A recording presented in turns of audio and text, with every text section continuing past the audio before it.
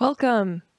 It is the Currents LineCheck, and it's conversations with Minnesota's music community. And today we are talking about how to get a grant, opportunities, and advice for Minnesota musicians.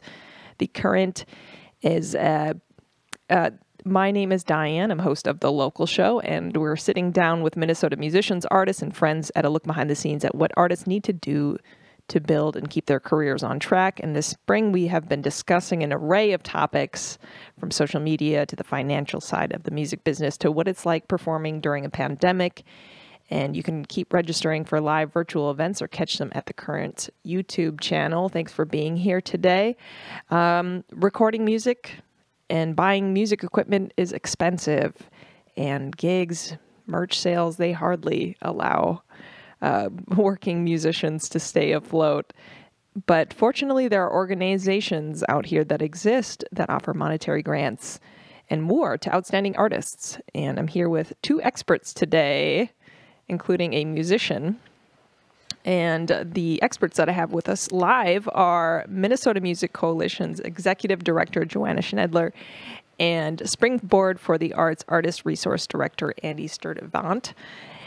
And hello, greetings. Thanks for being here today.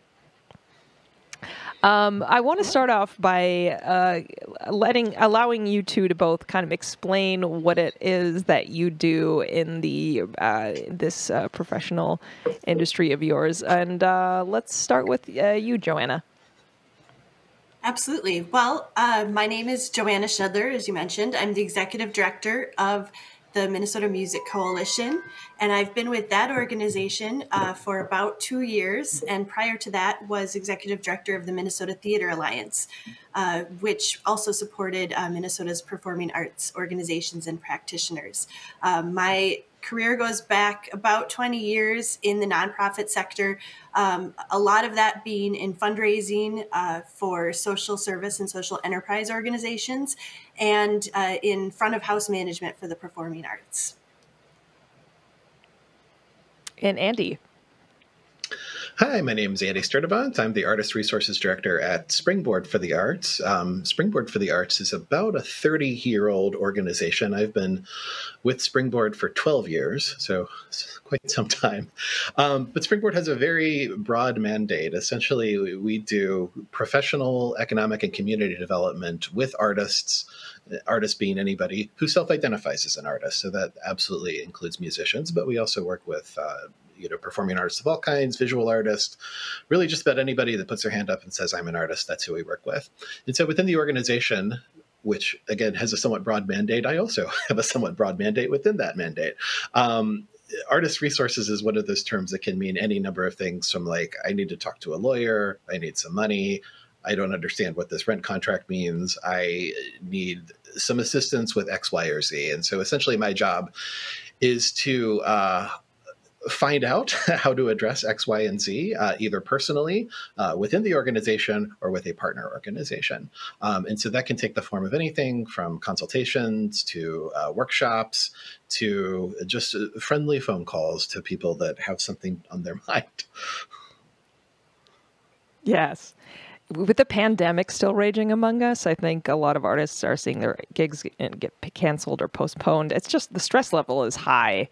And having supportive organizations such as the Minnesota Music Coalition and Springboard Center for the Arts, there's several more that we could list of that exist to support artists in financially, but even as a community to kind of point them in the right direction. All these things that you've listed, like, oh yeah, how do you file your taxes? Those kinds of things. Yeah, I think one of the big reasons why the Twin Cities has such a amazing music-rich scene is because there are supportive organizations such as the two that you both represent. Joanna, can you explain a little bit more about the Minnesota Music Coalition and delve into some of those? Like, if you become a member of the Minnesota Music Coalition, what does that mean? Absolutely. So the Minnesota Music Coalition is a statewide organization that serves Minnesota's diverse community of independent musicians. And we do that in a number of different ways. One being that we have a mentorship program, so we can pair musicians up with people who are more established in their careers for one-on-one conversations. We have vendor discounts for our members to help them manage their expenses. We have an annual conference called the Minnesota Music Summit, which is happening in just a couple weeks, June 3rd through the 5th. That'll be in St. Paul, and we'll also be live streaming from Duluth, and we'll have some live performances in a few other locations, including the Mall of America. You can learn more about that. We're really excited about all the programming that weekend at mnmusicsummit.org. And in addition, the Minnesota Music Coalition has our Caravan du Nord tour that goes across greater Minnesota, bringing musician showcases and workshops and networking to musicians in all of those local communities that we hold caravan tour stops in. And we have a booking and referral program. Last year, we booked over 300 performances. Those are paid performances of a variety of sizes and types across the Twin Cities and in other greater Minnesota locations as well. And we also are there at the table for conversations in advocacy and in representing musicians in things like the Creative Minnesota Economic Impact Data Project. Andy, I feel like the Springboard Center for the Arts has similar offerings, but explain a little bit more about in detail of Springboard's Center for the Arts and what exactly y'all do. Sure. We Springboard for the Arts. We're not a center. We're all over. Oh, sorry, Springboard for the Arts. No, it's Thank okay. you for the correction. But that's no problem, because it's we have offices in St. Paul, but we also have an office in Fergus Falls as well. And so we work all across the state. We have 3 folks up in Fergus, and then the rest of us are down here in St. Paul. But our programming takes a lot of different forms. I think there's a couple that would maybe be of interest here. We have a workshop series specifically called Work of Art that talks about a lot of the things that you all have been discussing in LineCheck for the last couple of months. A series of 12 workshops that are open to artists, performers of all disciplines that really break down a lot of the maybe less glamorous but very important aspects of being a working artist or a working musician, including an entire workshop on grants and grant making and funding. In addition to that, we also do one-on-one consultations. We have a roster of about 20 just fantastic working artists that are available for 1-hour consultations. Most of those consultations are free. We have a wide variety of partners that are able to pay the fees for those. So you can typically get one at no charge. And we have, among that group, a handful of working musicians as well. And so those are great for people that are just looking for someone. I really love the mentorship program, for example, that the Minnesota Music Coalition does. And if you're looking for the first step towards that, the consultations can be great because it's an hour where you just have to talk about, whatever is on your mind. And that sometimes is very specific. Like, I need some guidance on booking a tour and specifically what I should be checking off my list, to very expansive, what do I do with my life? What's the meaning of making art in the world today? We could do either of those things. And a lot of people kind of fall somewhere in the middle there. But the consultations are just a great tool for people to, have someone that knows the field to talk to. And in addition to that, we also have a lot of other programs. One of the programs that I administer is the Minnesota Lawyers for the Arts program. I am not myself an attorney, but I work with attorneys a lot. And obviously, I think in music in particular, it's really important to kind of understand fundamentally what your rights and responsibilities as a musician are. And that can be a super intimidating thing, obviously. You always feel like an attorney is like the kind of last ditch, it's like end of the line. I have to talk to an attorney now. And, an attorney is someone that we want you to talk to earlier in the process, just so you have a sense for, what some of the issues in play in your career might be. And so people could get a half-hour phone consultation with an attorney for no charge, and then, get some legal assistance. So those kinds of professional development services are really a lot of what we do at Springboard. Amazing. Grants. All right, let's get more into that. And to start off with, I want to air a interview that I had with PaviElle, who is a highly decorated artist in the music scene. In fact, has put on several amazing big performances, auditoriums. She plays at club gigs, and has done a lot of great work in the scene. And she also has won two big grants, the McKnight Fellowship and the Jerome. And I want to say there's probably some other ones in there. And she's kind of asked her to, well, let's run the clip. I have with me PaviElle, who is a highly decorated artist and has won numerous grants, including the McKnight and the Jerome Fellowship, very highly sought after grants, and have opened a lot of doorways. And with us today are also a couple of panelists from organizations such as the Minnesota Music Coalition and Springboard Center for the Arts. Both are generous organizations that exist for artists to help them flourish.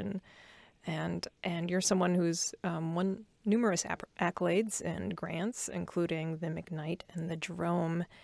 And I guess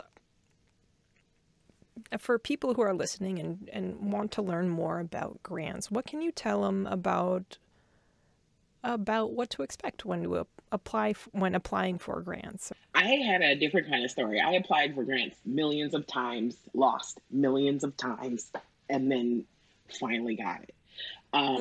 It was like, I think I applied, I want to say like 5 or 6 times to the McKnight before I got it.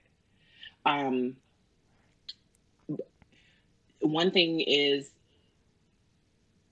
I think if you would like to go into finding grants for yourself, the first thing is to find the ones that it's not a grant that is like beholden to something. If you are just starting out, and I would say go for, some of those, like there's some really good project grants and some smaller grants off top to start with. And I did that too. Like I started with a smaller amount before I started moving up. But I also started with ones, that were like, I could use them to get computers and to get a machina, to be able to get, things I need to create the work that I'm trying to get funded, and create work so that I have these work samples.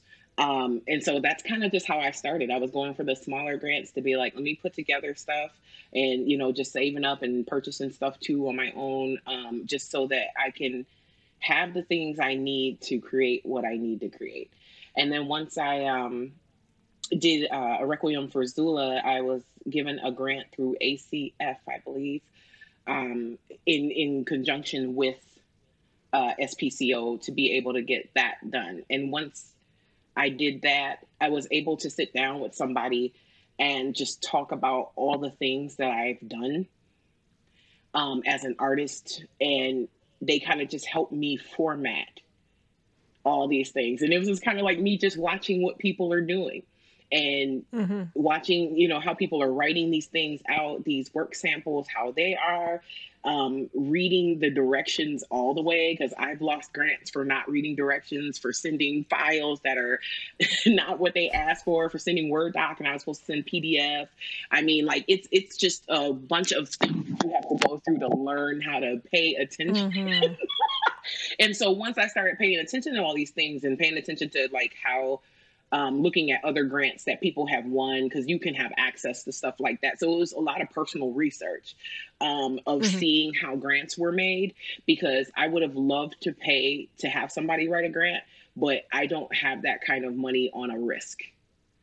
Because you know what I mean? Like, it's like if I'm starving artist, or, I'm working paycheck to paycheck, you don't have that kind of money to just give to somebody. So you could research and just figure out how to put together your resume in a correct format, how to put together your artist statement in a correct format, and have a couple of artist statements, and have a couple of bios, have a short one, a long one that goes through everything, stuff like that. And I just started, I would go into GarageBand and cut my own work samples. I would go find the clearest stuff, or like go gig at Ice House and ask for the the recording back and Oh, cut yeah. stuff up really, really good. Any of my shows and stuff. And I just kind of built my way up to getting these grants by researching how other people were doing them and looking at, okay, what got this person $25,000? What got this person $50,000? You know, because now I'm like looking at creative capital grants, which are much harder. Because it's another step for me. Like you, and that's the other thing. You just keep going up these steps, you know, because there's so much out here to gain. But every step that you go, they're asking more of you. And so that once you get into getting the grants that have specific things that you have to do to them, then you have to start getting into the planning, you know, and figuring out, okay, I have this project. I need to put together a project plan before I even sit down and look at this grant, because they're going to want to know everything about it, even on the outcome, before you even know. And it's like, you haven't even done this grant or this this project yet.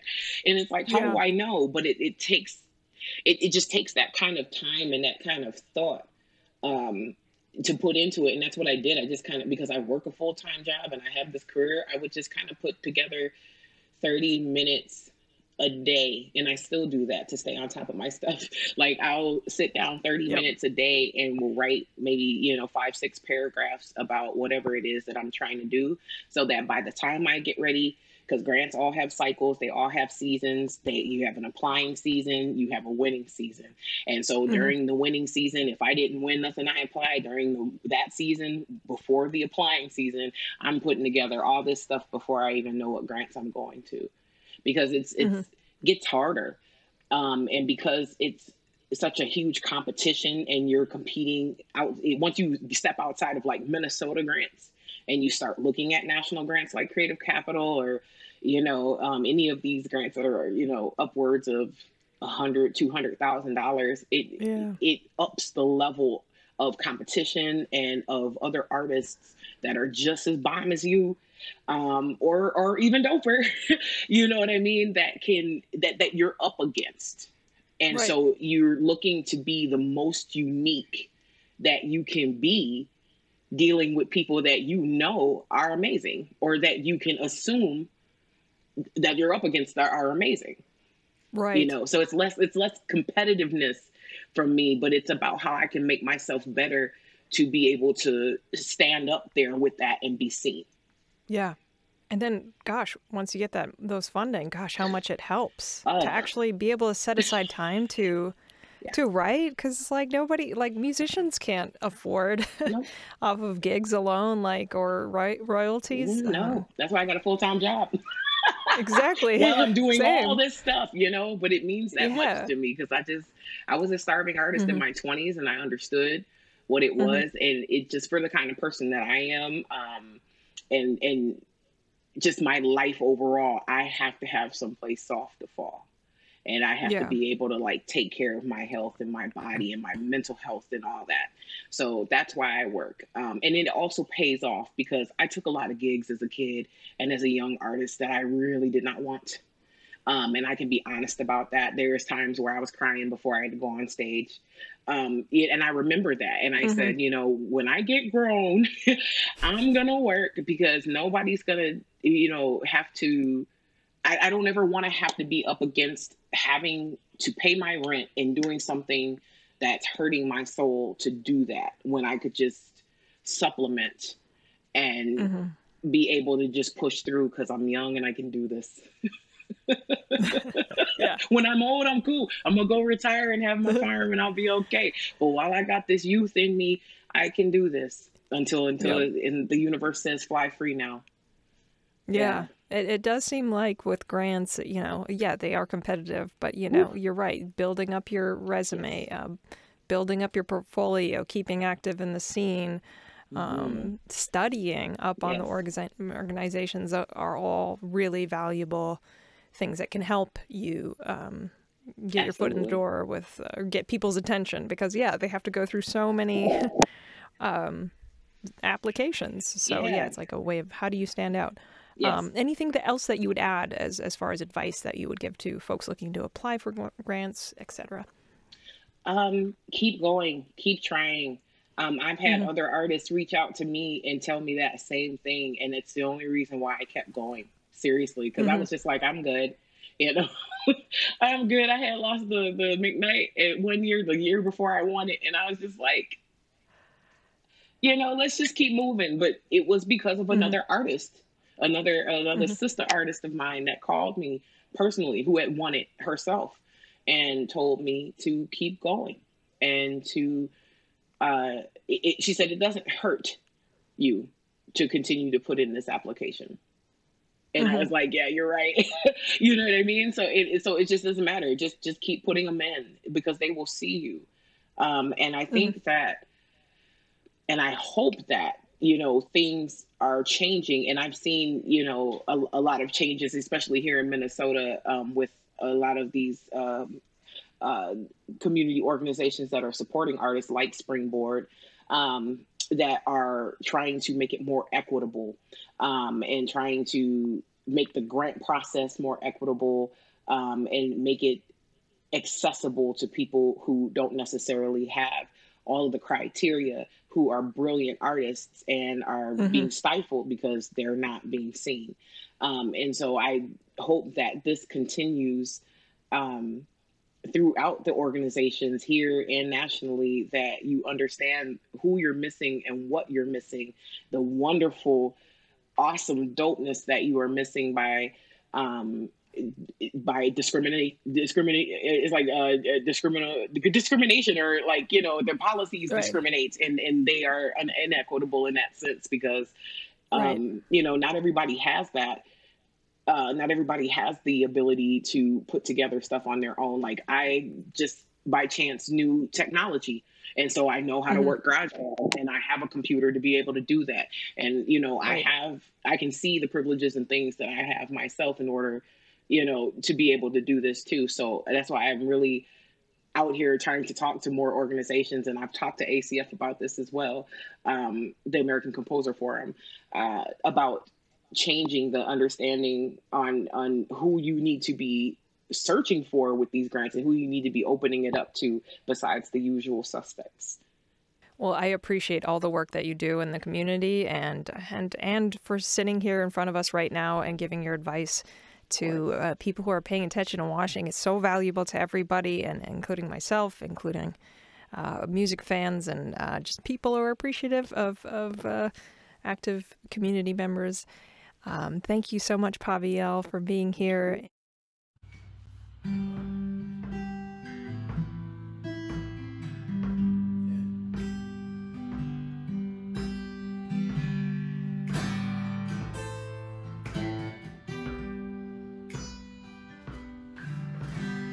So many times I pray that you come back.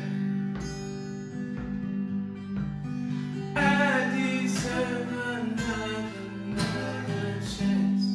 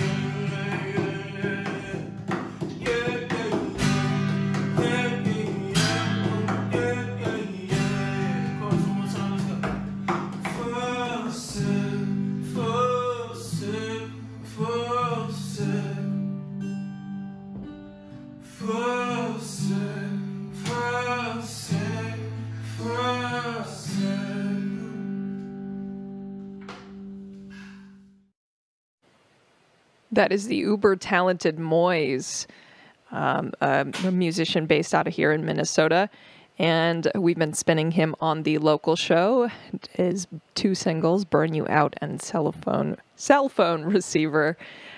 Be on the lookout for that amazing artist. That was a really great unplugged performance by him. And we'll also feature another video at the end of the discussion.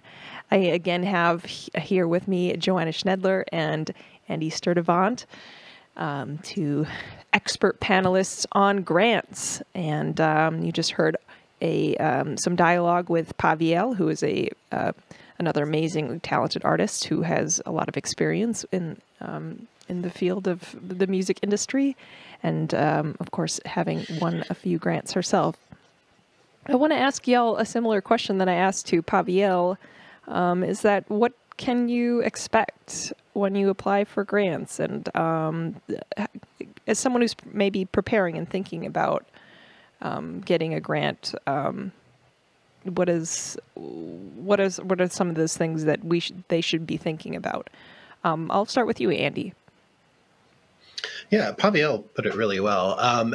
The trick with the grant, I think, is you apply for them all the time. I mean, it's inevitable to apply for a lot of them, before you get one. So I think part of it is just in the preparation. The trick is most grants have a more or less similar format for what they're looking for. It's not entirely, uniform from grant to grant, but generally they're looking for some kind of information about you, a who, a what, and a why. And they're looking for some specifics about a project that you want to accomplish. So, and we could really get in the weeds with like fellowships versus grants, but essentially they're just looking for a very straightforward kind of description of what you want to do, why you want to do it, and when and how you propose to do it. And so if you can get all of that material kind of ready to go, like keep it in just a folder on your desktop, and just have it ready to go, a couple of times a year, that really goes a long way. And I think what PaviElle said too about the prep too, especially with grants that are made by public agencies like the State Arts Board or the Regional Arts Council, that's all public information since it's a state agency. So you can actually call up the program officer, email them, and ask to see a couple of sample grants. And it really helps to read a few beforehand. I think the best grants are the ones that are written like in a very non-jargony, very straightforward kind of way. But I think it can help you get a sense for the rhythm of like the language and the way that people talk about their work by, just looking at as many grants as possible and not like imitating them, line for line, but just, getting a sense for like the general vibe, to use a very technical term we use in this field a lot. Mm-hmm. Joanna, same question. What can people expect? Well, I would also, add to what Andy said in that reaching out to program officers at the foundation, many are really happy to have conversations. Many offer webinars, which you can watch and ask questions there, or you can watch the recorded versions. There's just a ton of resources for many of our general arts funders to help you at least know what to expect and what they're expecting. I would also, this is kind of a brings us into a whole nother realm of grants, but I would also say it's worth doing a little bit of research on understanding what a fiscally sponsored project is. There are grants that are only available to individuals, and then there are grants that are available to organizations and fiscally sponsored projects. And very quickly, a fiscally sponsored project is one that uses another nonprofit's 501c3 status in order to be eligible for that funding. But if this is a project that you're doing with more people, if you have an LLC or a Minnesota nonprofit, but maybe you haven't become a larger nonprofit, or you have a project that is it's a bigger in scope than just you as an individual artist, you might want to think about exploring some of those options, because they do give you the opportunity to apply for another set of grants that are out there. Mm-hmm. I want to bring up something that PaviElle addressed, and she said equitability. You know, I think a lot of people are concerned about, you know, I don't know how to write a grant. And some people don't think they're qualified writers. And it seems like being a skilled writer is like going to get you really far ahead. Or they don't have access to the technologies, but they're amazingly talented artists. What are some of the ways that you think organizations can be more equitable and now and even into the future? Go ahead, Andy. Yeah, I was going to say, I think PaviElle had some really good points there, because historically the way that you get a grant is, with a very formal resume, with, an artist statement, with a budget. And to some extent that's still true, but I think especially with some of the public agencies like the State Arts Board and the Regional Arts Council, the Metro Regional Arts Council here in the Twin Cities, have really gotten more away from that model. So, I personally, I would love to see a world where grants are, you can apply for a grant with like a video call. You could just record a 5-minute video, 3-minute video of you talking about your work, what you do in your own words, and have it be based on that and not some kind of preconceived notion of like what an elegant turn of phrase is in an artist statement. So I think that's part of it. And I think part of it is all of us as artists and arts administrators is to keep like pushing grantors and saying like, what are you doing to make this process equitable? Ask why. But even aside from that, I think a lot of it, I don't think that people need to be, PaviElle had mentioned hiring a grant writer, for example. That's probably not something that the vast majority of people need to do. I think putting a grant together is actually a lot easier than people might think it is. It's a lot easier than something like doing your taxes. It's probably a lot easier than booking a tour. I've never booked a tour before, but I have a sense that is probably logistically a somewhat complicated process. It's easier than that. It really is just kind of, it's that who, what, why. If you can effectively write in simple, non-jargony language who you are, what you do, and why you do it, like that's 80% of it right there. And that's the kind of thing that Springboard helps with, that the Minnesota Music Coalition helps with. If you would like to talk to somebody about this, we're available. And one more thing, Joanna mentioned the program officers too. I think there's also a misconception that program officers are the people that are making the decisions about who gets the grant. That's not true. The program officers are in charge of getting the best grants possible, the best applications possible in front of the committees that are making the decisions. So if you call any program officer, email them, fax them, stop by their office and bang on their window, they are some of the most patient, wonderful people that I can think of. Sherry Fernandez-Williams at the State Arts Board, a true saint. But really give those folks a call out of the application season. And just, they're happy to give you tips. They're happy to kind of assist with some of the logistical things. Because grants can be a very non-equitable way of deciding who gets money. It's kind of a legacy system that we're stuck with in a lot of ways. But I think there are ways to address that. Yeah, Joanna, anything you'd add to equitability? Well, I would add, Andy was mentioning that he wished that funders would take video submissions. And actually, recently, I have started seeing that option in a number of grants. So I'm optimistic that is going to continue to become a norm, having the option to do video. The other thing that I would add is that, the resources that Andy mentioned with the one-on-one conversations and our mentorship program, those also can be utilized to have somebody review your grant materials, take a look at them. And, I always would recommend to anybody to have other people in your life proof or read for, the readability and read for, what any issues they might see in your grant. And our organizations can both provide some of that support too. Mm-hmm. Can you both give me some examples of projects that have gone on to be successful because of receiving a grant or help?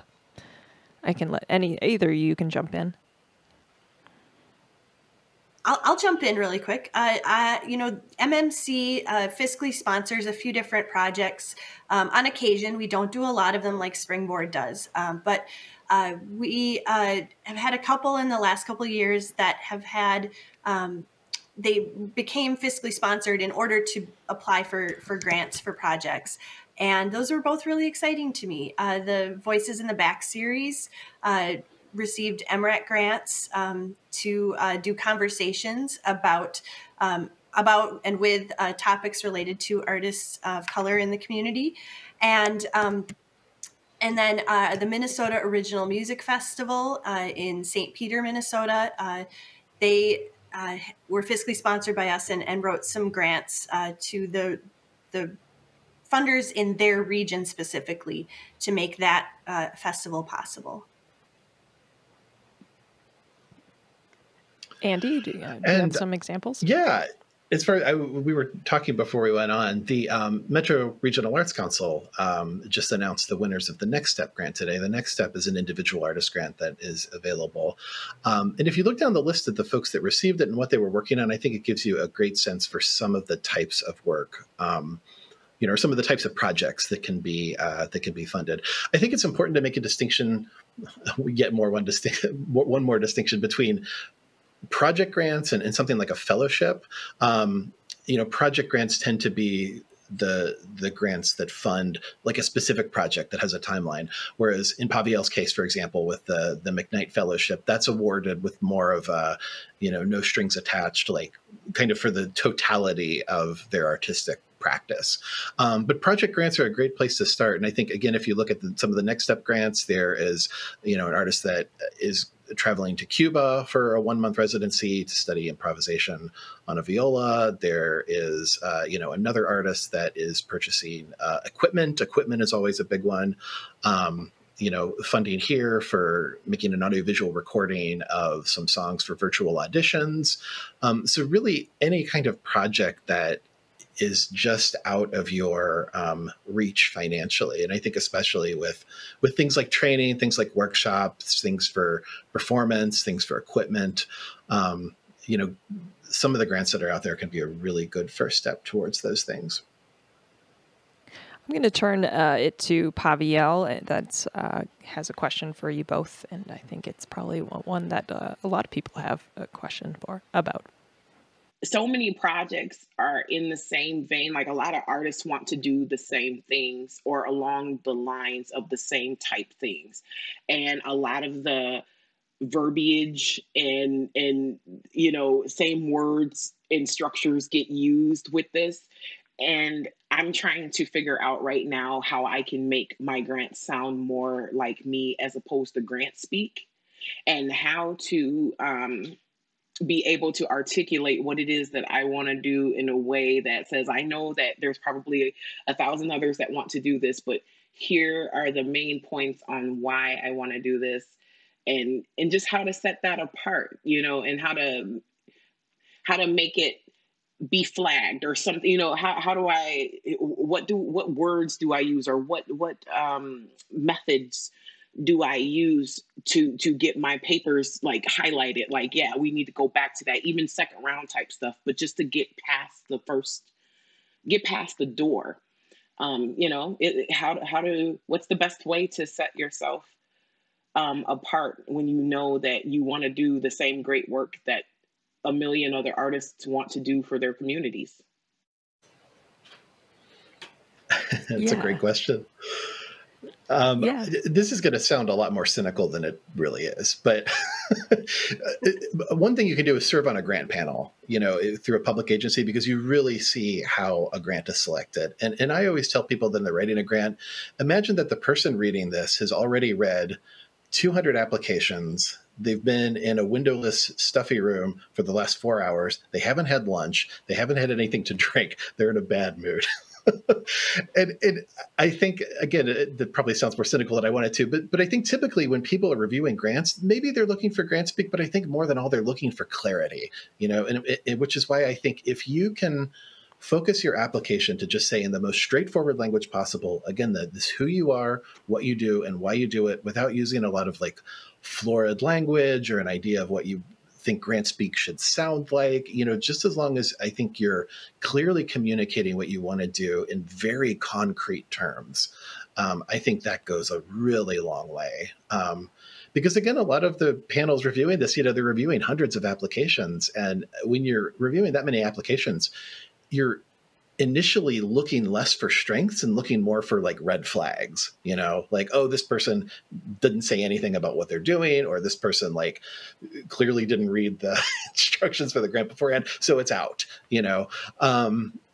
and so if you kind of visualize a crabby person in a windowless room that's very hungry, like that will help you kind of, I think, refine your language in a way that will strip off a lot of the fat and really just get down to the like, the lean, mean, like who I am, what I do, why I do it. Yeah, I would echo that. And even to go one step further, I often go back to the verbiage that is in the application or the guidelines and make sure that my grant includes a lot of what they're saying there, that it's reflective very clearly of what they have listed as what they would like to have to fund. And in some cases, in some grants, they make that very clear that we will be scoring on these specific things. Okay, so I'm going to make sure that my response includes those three things because they will score for those three things. And in some cases, the grant, how you rise to the top is not as clear as that. But again, I go back to the guidelines that they've put forth and, is that reflected in what I am saying? And sometimes, it's as blatant as like, I'm going to make sure those specific words in their funding priorities are in my proposal. Mm-hmm. I can also speak from my own experience. I won the McKnight Fellowship, and I put a lot of hours into it. So it's like, especially if you're going to apply for something that's really big and it offers, a big award, you really do have to, put the time into it and read the fine details because it's so true. But also like, I also like put a ton of time into that cover letter, which is like having experience writing is definitely helpful. But like, when I think about my own writing, I think about using my heart and using my emotion and just, because no two individuals are alike. So, being exactly who you are and owning that is something that I would say to people. And yes, being concise, being clear and to the point and not overloading people with information that might get, Yeah, thank you so much both to Joanna Schnedler and Andy Sturdevant. I'm going to open it up to some questions from the audience. And before I do that, I want to thank the Minnesota Clean Water, Land, and Legacy Amendment for being a supporter.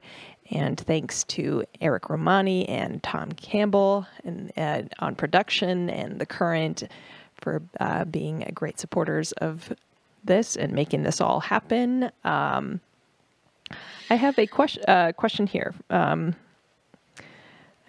Scar, he says, I'm with the Arkansas Arts Council, and I am in the middle of revamping our grants because they are really like resume, statement, etc. And our artists are really struggling. I love the video idea. Why couldn't we do that? Is there a reason y'all don't? I've tried to create workshops on this, but getting creatives in the door is hard. Any advice here? And he also added, if we do a video application, do we need to maintain the blind panel review system that I've inherited? Yeah, that's a good one. It's a slow process, I think, to head in this direction. I guess, I don't know, the thing that I would say maybe, well, first of all, great for the member of the audience for taking this on. I think it would be a great idea for them to reach out to other state agencies and kind of see what what the barriers might be, because yeah, there probably are barriers around privacy, around the blind application process. I think it's a lot easier for some of the private foundations to go in this direction, just because they're not being state agencies, are not beholden to a lot of the same kind of strictures. But yeah, I mean, I think my advice to the question asker would just be to talk to as many other state agencies as you can and kind of find out what the thinking on this is. Because I guarantee if you're having this conversation in Arkansas, they're having it in 49 other state agencies in one way or another. And I would imagine that a lot of the same questions are on people's minds. What do you think, Joanna? Yeah, I would add that especially if a grant requires an artist sample of work, that it kind of feels like the privacy aspect of video is irrelevant. But the other thing that I've seen, I believe MRAC does this, that I appreciate, is when they meet with their panels ahead of review, they ask for the panelists to read the applications based on the project that is set forth, and not necessarily the grammar or any writing mistakes. That I think there was a past where that would mistakes in grammar or what have you would throw out an application, which is kind of ridiculous. But we're moving in a different direction now, so I'm thankful for that. We do have a live audience here, and you are welcome to ask questions. I got the computer right in front of me. Got two great experts in front of us, so please ask. I would also like to plug our next LineCheck series, which is going to be on the art making process, and got two great guests, and one more to be announced, Monkwe Ndosi and Dosh.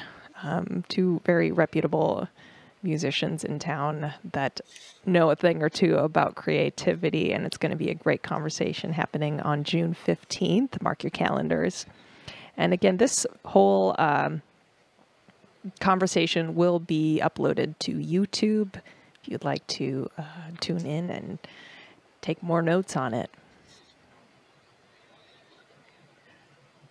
Could I jump It's easy in to really forget quickly that. Oh, and sorry. mention? Yeah, go ahead, Dread. Oh, sorry, go ahead. Sorry. I was going to say, in terms of grant prospecting, we've mentioned a couple of kind of the major funders for artists, but both Springboard and the Music Coalition have resource pages that list out other grant funders as well. So there are a ton of possibilities, including a number of emergency funds that are out there, and so you should go to our websites to check those out. And that there are a whole nother range of funders that I'd encourage people to investigate that we really couldn't list on our websites. That city funders, regional funders, and that there's a lot of possibility in your local communities to do some unique projects that center the arts. Yeah, that's an amazing point, because I think, obviously there's arts grants for artists, right? But I mean, if you think about all the things that artists do, all the things that we do in terms of working with communities, in terms of working with, people's health and wellness, like there are potentially other grant resources that go beyond just like, arts grants into areas like economic development that, come through cities or places like that. So I think once you start thinking pretty expansively about, who can fund this project, it doesn't necessarily just need to be an arts funder. It can be any number of types of funders. Yeah, I got a question from James. He says, where can I find a complete list of available grants? Kind of brushed on that a little bit, but is there is there a good way to go and a location to explore these things? Yes, I can. Yeah, so if you go to the Springboard for the Arts website, which is springboardforthearts.org, if you actually just put grants in the in the search line, it'll take you to a couple of grant pages, and there's an overview that has many of the grants that are available for individuals.